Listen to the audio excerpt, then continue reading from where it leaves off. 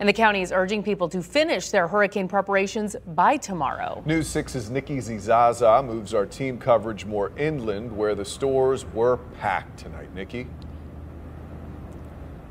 Well, Matt, hurricane supplies have been flying off shelves at stores all over Orange County at a fast pace. And this is all in anticipation of Hurricane Dorian. And we caught up with some shoppers who say it's simple. They would rather be safe than sorry. The time to prepare for some is now. Gas, generators. These are the generators that we sell. Plywood and water.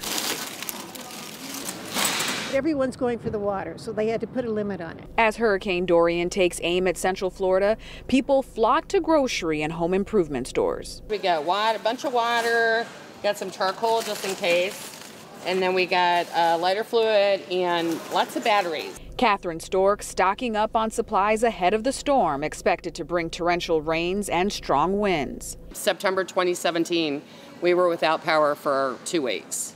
And it was awful. Stores slammed with customers, forcing workers to constantly restock shelves with hurricane essentials.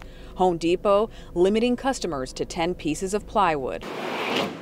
Stork preparing for the worst case scenario, but still optimistic. We're just hoping that hopefully the storm will go around or dissipate before it gets too close.